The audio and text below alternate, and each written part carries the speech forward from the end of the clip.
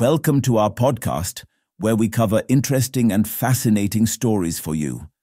In this episode, we will discuss brain aging linked to mother's X chromosome. In a new study, it has been revealed that the X chromosome passed down to the child from the mother might be responsible for accelerated brain aging, potentially increasing the risk of conditions like Alzheimer's disease.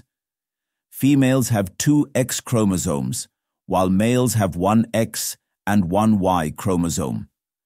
The X chromosome contains substantial genetic information, and alterations to it can have significant consequences.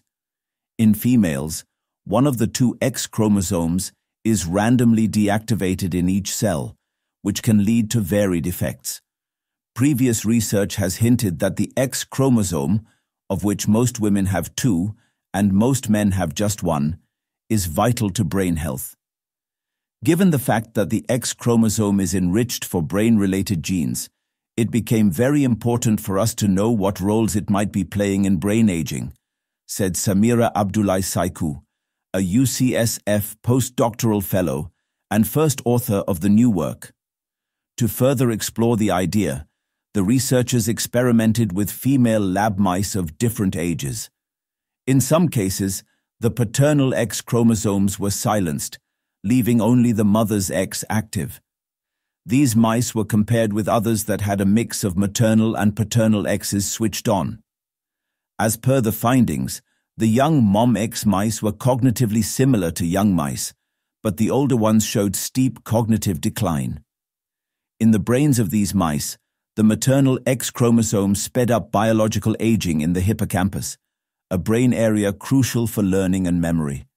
These findings raise the possibility that some women who express more of their mom's X chromosome just by pure chance may have more cognitive impairment with aging or an increased risk for diseases like Alzheimer's, said Dina Dubel, a senior author of the paper. Ultimately, it could also help us find constructive strategies for slowing brain aging in both sexes, she added.